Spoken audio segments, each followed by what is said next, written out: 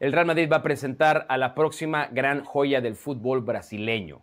Ya se había hecho, tanto de Vinicius como de Rodrigo, hace 5 años y los ha establecido como titulares prácticamente inamovibles. Ya presentó a Kylian Mbappé y ahora trae al próximo adolescente que tiene las intenciones de romperla otra vez a nivel internacional. Con Héctor Huerta, Hércules Gómez, soy Mauricio Pedrosa, bienvenidos los dos. A ver, Héctor, tú eres Carlo Ancelotti, recibes a Endrick, pero ya tienes a Mbappé, a Vini y a Rodri. ¿Qué va a pasar entonces con la próxima gran perla del fútbol mundial?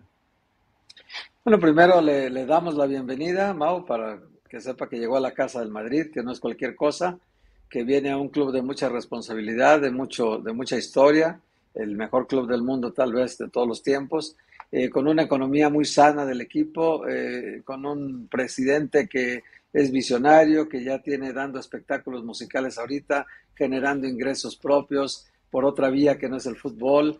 Que tiene además un técnico probadísimo, un técnico que puede estar cotizado entre los 3 mejores del mundo y uno de los mejores también de la historia del Madrid, que sabe manejar muy bien el vestidor y que además él es un chico de 18 años que apenas llega y va a empezar a conocer a todos, pero que tiene el talento para ir desarrollando. Llega el diamante en bruto, hay que empezar a pulirlo y adaptarlo a las exigencias no solamente del fútbol europeo y español, sino del Real Madrid, realmente, que es una exigencia suprema, ¿no? Él estaba en Palmeiras, jugaba en Palmeiras, hacía muchos goles en Brasil, sí, pero llegas al Real Madrid y además están Mbappé, Vinicius y Rodrigo, que son los delanteros titulares, y te vas a adaptar con ellos, poco a poco le irán dando minutos, y seguramente es un proyecto de corto, no tan corto plazo, pero sí de mediano y de largo plazo, sobre todo de largo plazo, ¿no? Igual que fueron en su momento Vinicius y Rodrigo, que también los llevaron muy jóvenes a la institución y que fueron desarrollando hasta ser ahora ya titulares del Madrid.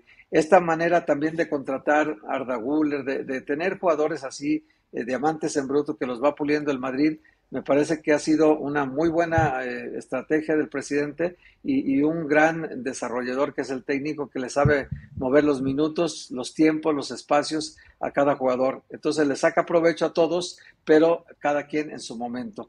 No va a ser titular, por supuesto que no. Tenemos a Mbappé y tenemos a Vinicius y a Rodrigo que sin Mbappé fueron capaces de ganar la Champions, fueron capaces de ganar la Liga.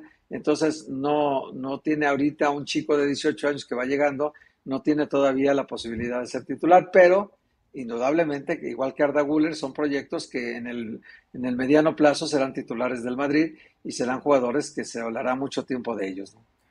Ahora, aquí hay una diferencia que yo encuentro, Herc, con lo que pasó, por ejemplo, con Vinicius cuando llegó al Real Madrid. Porque Vinicius pasó un tiempo corto, pero pasó un tiempo incluso por el Real Madrid B, o el Real Madrid Castilla, como le quieran decir. Es decir, tuvo todavía que... Saludos a Solari. Que finalizar su proceso, ¿no?, de formación para después esperar a que se empezaran a ir leyendas del Real Madrid y encontrar su lugar. Acá llega Endrick como un futbolista que ya es seleccionado, selección mayor de Brasil, ya jugó en la Copa América. No sé si él va a tener la misma paciencia que tuvo Vinicius para encontrar su lugar. Vinicius después fue muy criticado, ¿te acuerdas? Porque Vinicius tenía opciones y fallaba y dejaba de jugar. Más allá de que parece que hay paralelismos en sus casos, me da la impresión de que Endrick no va a tener la misma paciencia si no ve minutos rápidamente con el Real Madrid. Endrick, y yo creo que la misma afición y la misma directiva de Real Madrid. Tienes toda la razón, me leíste la mente, honestamente. Estamos hablando... Como si hubiéramos trabajado juntos 5 años y medio, maldita sea, todos los días. Sí, es verdad, hermano.